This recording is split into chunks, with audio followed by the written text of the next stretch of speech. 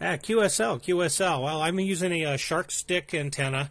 It's mounted out on my balcony. I'm in a one-bedroom apartment, so about 50 to 60 watts is the maximum I usually try to put out. But the shark stick's up about, it's on my metal balcony, it's up about 30 feet, maybe 35 feet.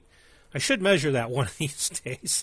But it does really well, and I have every one of the bands all set up with a quick change so that I can swap out the antennas anytime I need to. Everything from 6 meter all the way up to 80, and it loads up really well on both rigs. Does a really good job. So just really glad that this rig's working good and sounding good. How's the audio on your end from this Icom? Over.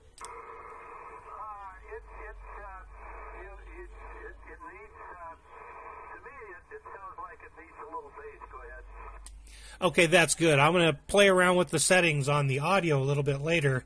Haven't really had a chance to get any kind of a comeback from anybody on how it sounds, so that's good, and I'm glad that you can say that. And I'll play around with the bass settings a little bit later. Maybe it'll sound a little bit better and punch through a little bit. Over.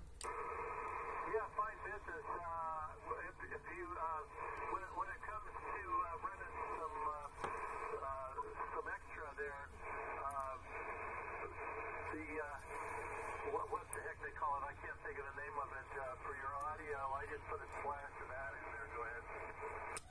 Yeah, I know that there's a compression on here as well, so I'll go play with the fittings and the settings a little bit more and see how it sounds after I'm done with that. But it's doing well. It's performing well. Like I said, only putting out 50 watts, and I was hoping that it would get out a little bit, and with the propagation, it should be good. So, in fact, I got to probably going to have to turn it down and get out of here and get to work because it's getting close to work time. But I really, really appreciate you coming back on signal there and giving me the report. Over. Yeah,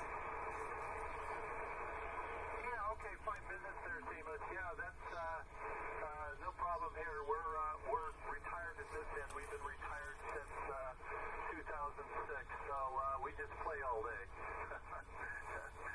Whenever we get the chance, and that's all the time. So, okay, I'm very best at 73s, and good luck with the 7300, and possibly next time we hook up, I'll be running the 7300 also. Yeah, you might look up, see what the other guys how they're running their audio. Some of these guys will put it on one of the websites, and you can try some of their settings and stuff.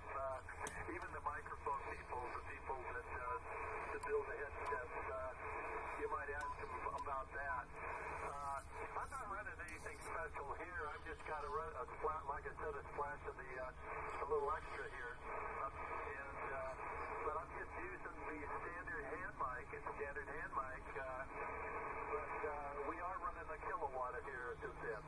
We're running a kilowatt. So anyhow, again, we'll let you go, Seamus. Let's go back to work so you don't get caught playing hooky.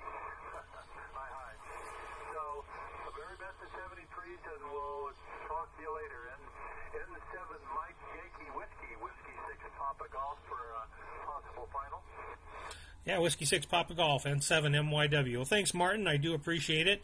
I'll play around with the settings when I get back from work this afternoon and maybe see if it works a little bit clearer and get a little bit more of a punch in there. And I'm sure it's just a question of playing with the fittings because I haven't had a chance yet to do this on sideband, only a little bit of the digital modes. And so I'm sure that it's just going to require a couple of twists of the dials and pushing a few buttons. Thank you so much for the QSO. I appreciate that, and have yourself an amazing day, and I'm sure that we will chat again here soon.